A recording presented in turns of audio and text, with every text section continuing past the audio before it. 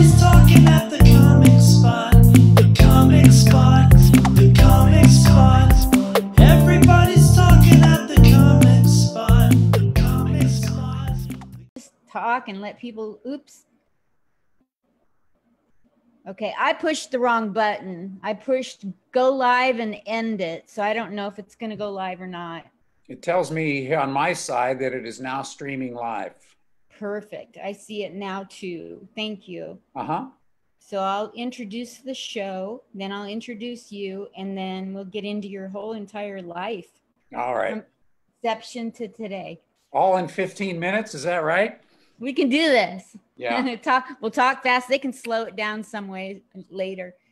Facebook, I'm telling you, Comic Spot is on the spot for you today. I mean, Comic Spot was created so that this Army veteran can now vet out comedy veterans. And you have one before you right now. You have the amazing, famous touring comic who has plastered this country with his comedy. His views on Dry Bar Comedy are about 14 million. 14? Aren't they? Are they more than that now? 150 million. Oh my God, really? Oh my gosh, Brad, that's crazy. Why didn't I know that? Don't you wrote it on my bio. I did write it correctly. How many? Who else was on the show today? You had Ross Bennett on, right? Yeah. He's at 14. You're mixing me up with Ross. I think that's what you're doing. I don't know if I'm that mean to mix people up. I mix up numbers. I hate math. Yeah. So yours is at what? How many million? 150 million. He is the top person on Dry Bar views ever, right? Woo! He is it. He is it. So let me read you the intro. On Instagram, you can find him at Brad Upton Comedy. On Facebook, it's Brad Upton fan page. Dry Bar Comedy's most popular comedian with, you're correct, over 150 million views. He's got more views than McDonald's has sold hamburgers at my local joint. Holy Toledo. Brad is a regular performer at the Grand Ole Opry and used to tour with the late, great Joan Rivers. He has spent the last 14 years dedicating his life to making people laugh and opening for the legendary Johnny Mathis. Welcome to the stage. Soon to be your friend, hopefully still going to be mine when I misquote the number of views on Dry Bar, Brad Upton. Thank you so much. I appreciate it. Thanks for having me. Oh, God, are you kidding? You're the man. Everybody's got to be wanting to have a piece of you. Well, not now. No one does. They did before March, and then all of a sudden, no more. So I want to hear about you growing up. I know you did track. So did I. You're a Washington person. I'm Oregon, raised my daughter in Washington. I want to know about where you grew up, when you were first seen funny, when you got on stage. I want to hear it all. I grew up in the Tri-Cities. I was born and raised in the Tri-Cities and went to Richland High School, graduated from Richland High School, and went to Spokane Community for 2 years, the University of Montana for a year, and then I transferred back to Eastern Washington, and that's where I graduated from. And I ran track at all three schools. I ran track at Oregon College of Education from 1969 to 71. Was I too old for you?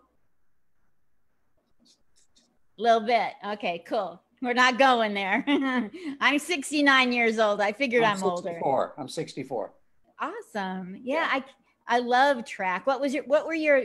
You jumped the hurdles, right? Yeah. Ran the 110 meter highs and the 400 meter hurdles. Wow. Yeah. How about yourself? What events? I'm very short and I'm all torso, no legs. So as a ground pounder, I ran the mile. Oh, okay. You're short? 5'2", eyes of blue. I would have guessed you to be tall from your pictures. It's tricky, right? Yeah. Very trick photography. I had a mirror that made me look really tall. Yeah, one of those funhouse mirrors. Yeah. That's where I got my body dysmorphic disorder from those. So talk to me about what happened. When was the first time you started performing anything, and when did it go to comedy?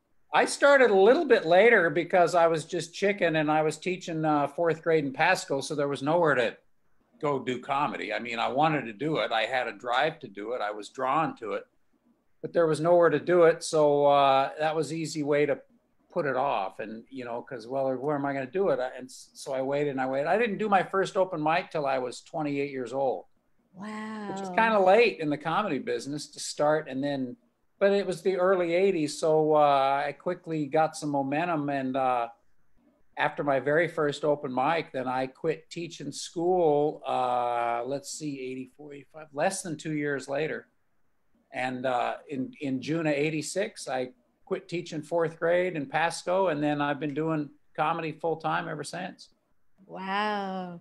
So Comic Spot, I love it. I know you've loved it. Let's keep it going. I need your help. I developed it so you out there can get to know comics, whether they're brand new or 45 years in the biz. We're going to get to know them so you'll know who to love. So all I need you to do is donate to my Cash App, and that is Linda Marcus Smith. I would really appreciate it. Thank you. So the Tri-Cities is Richland, Pasco, and Kennewick? Correct. Good. And I was with Washington Mutual from 82 to 87 and went out there doing corporate training. Oh, okay. So I wanted to see if I still remembered that correctly. Yeah. So track, college, performing in the 80s. Do you remember the first time you got up on stage and how scared? Oh, yeah. And how did it go? How scared and how did it go? No, I was terrified. And in fact, I went over exactly 1 year earlier. I signed up in September of 1983. I signed up for an open mic, and then it was my turn. It was almost my turn. There was 3 more spots before I went up, and I chickened out.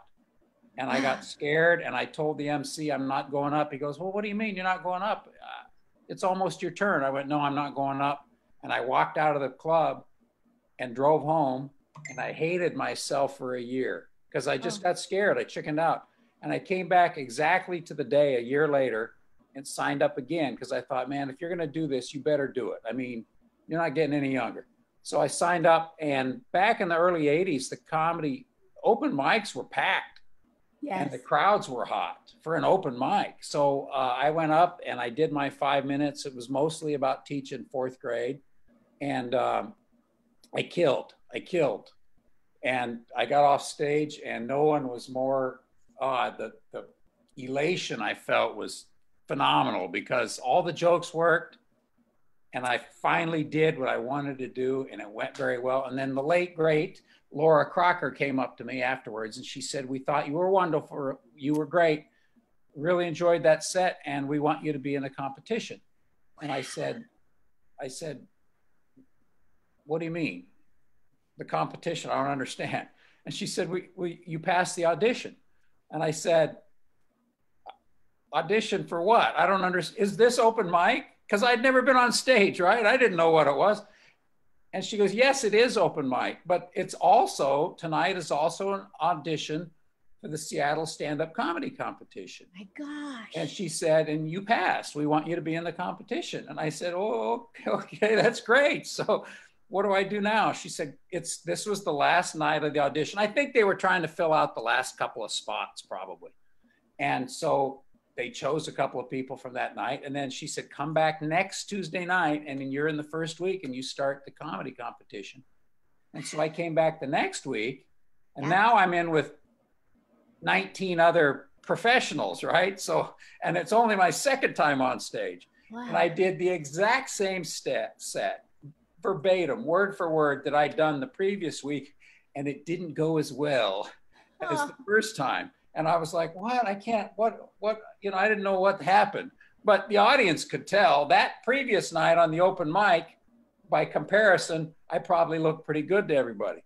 But now I'm in with a bunch of professionals, and obviously I don't look as good. So it didn't go as well the second, third, fourth time I got on stage. But having that first good experience, I was hooked. And I was hooked at that point. I had to keep doing it. Good night. So talk to me about your illustrious career. You've accomplished so much. I mean, you're You're a comedy legend. Well, that's just from being around forever. I think that's all it is. I've worked steadily since '86, and you know, before the COVID, I was doing about 6 or 8 cruise ships a year, and I was doing about 15, 16 dates a year with Johnny Mathis, and I was doing a lot of corporate events, and just a handful of clubs and public. And then, you know, in 2018, those dry bar videos hit, and that dry bar video hit and went crazy. Isn't that and all of a sudden, after 34 years in comedy, all of a sudden people are like, oh, this guy's great. Oh, look at this guy. He's great. I go, well, I've been around forever. It was nice. It was very satisfying to have people discover me after all those years. Yes. People came, and all of a sudden that was very gratifying, because, you know, I'm at the end of my career now. And then all these young comedians are telling me, this is what you should do with all these views. This is what you should do to promote yourself. You should do this and this and this. I go, I'm 63 years old. There's no 10-year plan for me at this point. I'm almost done. So it's been very rewarding. Those dry bar videos, and all of a sudden, you know, I got a lot of corporate work out of those. People saw me on dry bar. They wanted me to come perform at their events. And then I have a lot of people, my fan page went from about 300 people to over 27,000. And they all want me to come tour and come to their towns and stuff. But I'm like, well, I've been to your town for the last 25 years. You just never came out and saw me. But I don't do that much public. I mean, it may change after the COVID. I don't know what's going to be available. But in the last several years, it was cruise ship, Johnny Mathis, and corporate events. So people didn't really see me in clubs or anything. I mean, they didn't come see me in any casinos or where you might see comics. I was working a lot, but just not publicly, I guess. Does that make sense? It totally makes sense. Yeah. I get it. I started when I was 63. Oh, okay. So 6 years in now, and I just barely figured out my persona, just barely. Right. Takes a while, you know. Sure does. So then that answers where you're going to go with your career. You're going to hang loose and keep doing the things you've been doing, but not travel as much. Well, yeah, and I think unfortunately, live entertainment's going to be the last thing to come back. So it's going to be a while. I think it's next week, the 21st of August. I'm doing a show at the Mill Casino in Coos Bay. Oh. And I'm excited. I haven't been on stage in so long. I want people to come. If they want to come out and see a comedian, try and remember his act, that'd be a good time to do it. Mill Casino in Coos Bay, Oregon. And what dates is that? It's the 21st. I got my calendar right in front of me. I never even pick up my calendar anymore. Next month?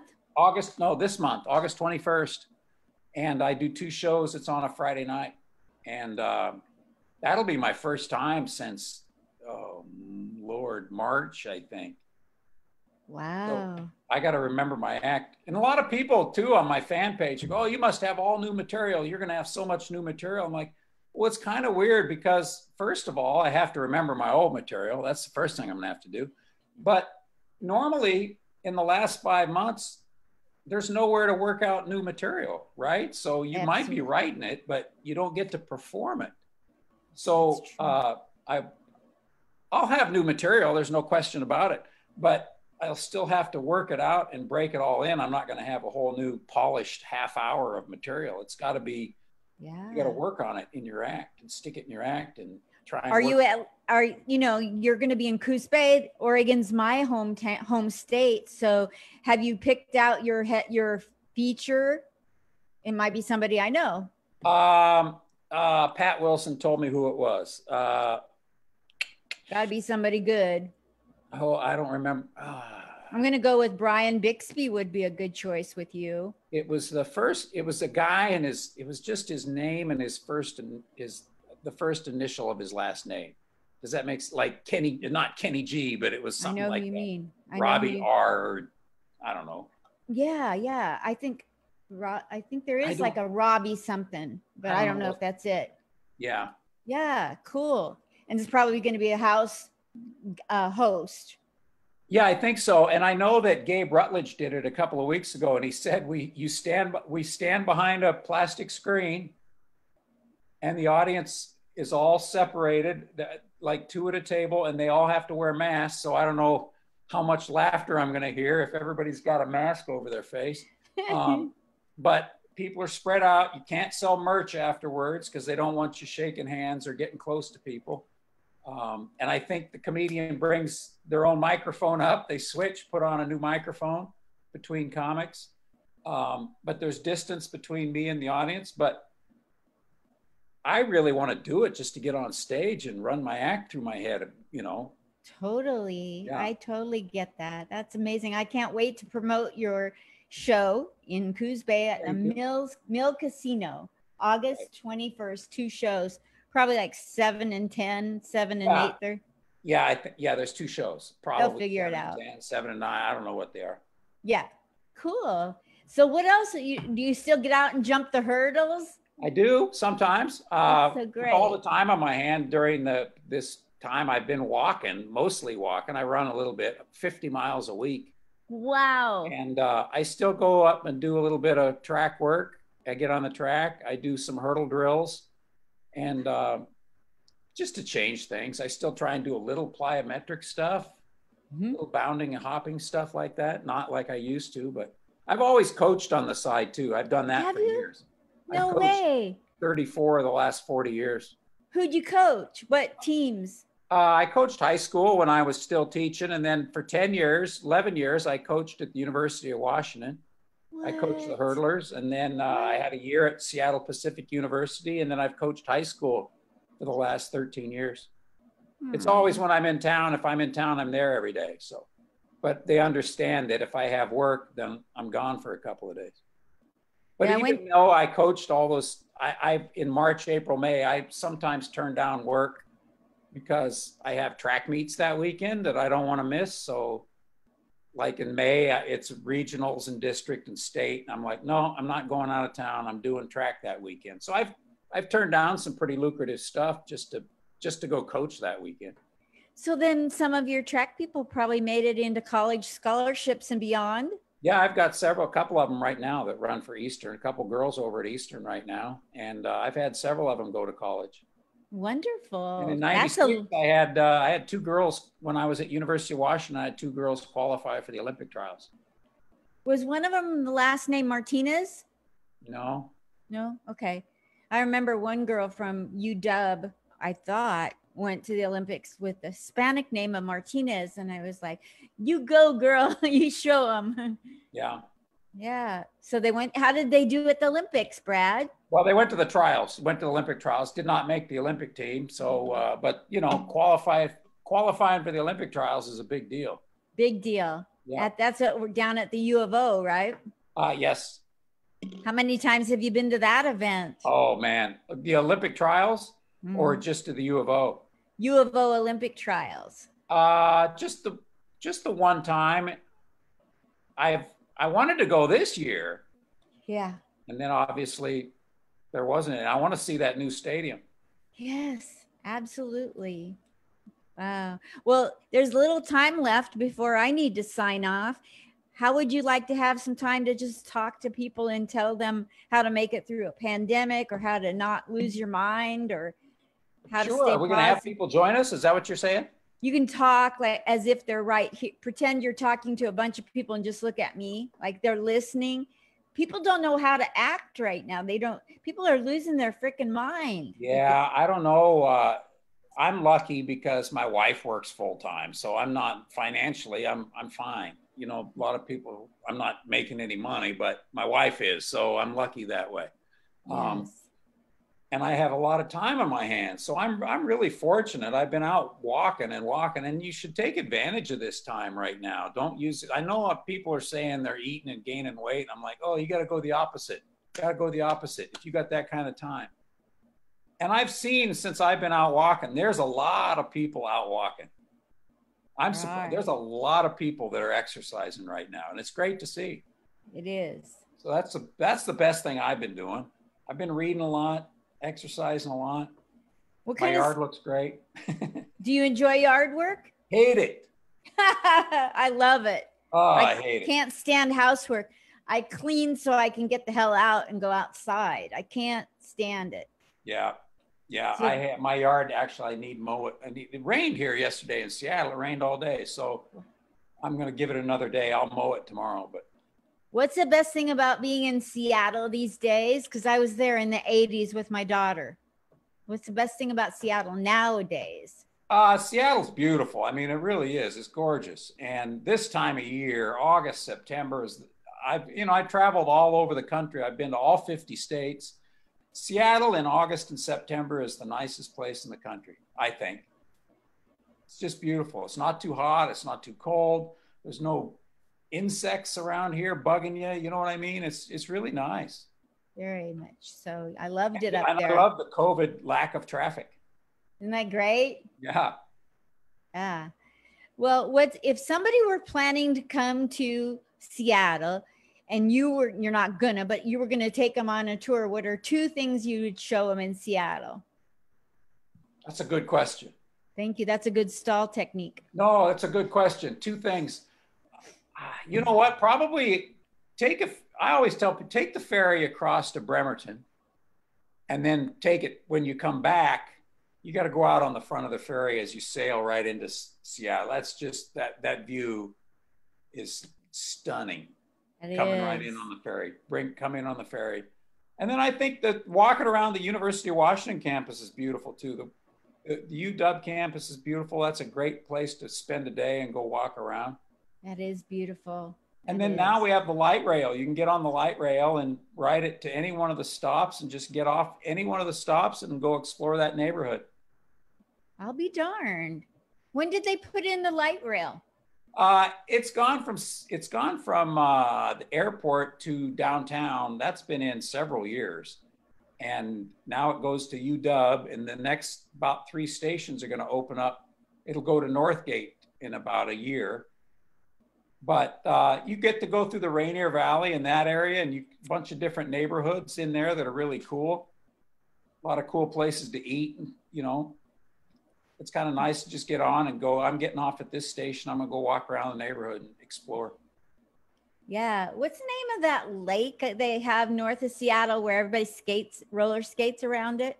Oh, Green Lake. Yeah. That's a great place too. That's a good afternoon to walk around Green Lake. I know it's a thing that everybody does, but it's nice. It's a good place to go, and the neighborhood's cool. And then Orcas Island. I know that's away from Seattle, but boy, that trip out there the to San those Juan Islands are phenomenal. Yeah, I it's haven't been up heaven. there in several years, but they're beautiful, just beautiful. And you get on the ferry, and all of a sudden you're in this rural. I mean, the ferry pulls away from the dock, and all of a sudden you're in this rural, little tiny islands, and it's really nice. Really beautiful. Really beautiful. That's out where Carole King lives or lived. Is that right? Yeah, she lived out at one of those. Oh, I didn't know that. Yeah, for a long time, but I don't know where she lives now. Yeah, I didn't know that. So anything else you want to say? Because I'm really good at interrupting your talk. No, I wish I had something to plug. I mean, I wish I had some dates to plug, but there's just no dates. I think I'm going on a Armed Forces Entertainment trip. And me and Kermit Apio and Dwight Slade, and it's the very end of October, first part of November. But that's going to be depending if they'll allow us to travel. We'll fly to Egypt. I think we do a couple shows in Egypt, a couple in Qatar, a couple in United Arab Emirates, and a couple in Jordan. So I'm really looking forward to that. Plus, I'm hanging out with great guys. Yeah, I met one of those guys. I haven't met Dwight, although he is a staple at Harvey's where I was at before I moved here. Yeah, I'd love to meet Dwight, but I hadn't met him. Where do you live now? Vegas. Oh, okay. Yeah, I get around. Yeah. Yeah, I came here for a visit and I don't want to leave. These people are actually my age and they don't mind that I'm a straight woman. Yeah. It's much better than in Portland. Vegas that's not a bad place to settle down. Exactly. Yeah. So Armed Forces Entertainment Tour coming up, the Mill Casino on August 21st. And let's get out and make his dry bar comedy special even more special. Yeah, keep sharing that around. My whole special is on. It's on Dry Bar. It's also on Amazon Prime, and it's also on YouTube. So the whole special can be watched in any of those places. Do they go to your Brad Upton on YouTube to see it? They could just. I think if they just put Brad Upton on YouTube, it'll take you right to that. Probably right to the special. Perfect. Because like 3 million people have watched it in the last several months. Watched the whole special. We got to get there. Let's see if we can get it up another million. Yeah, I think that's a great idea. Yeah, let's do that. And make sure that your record sticks just like that on the track. Keep me on number one. Did you have a track record that still sticks to this day? Well, the 180 lows, 180-yard low hurdles, which they don't run anymore. So my name will always be on that list. Awesome. Yeah. That's cool.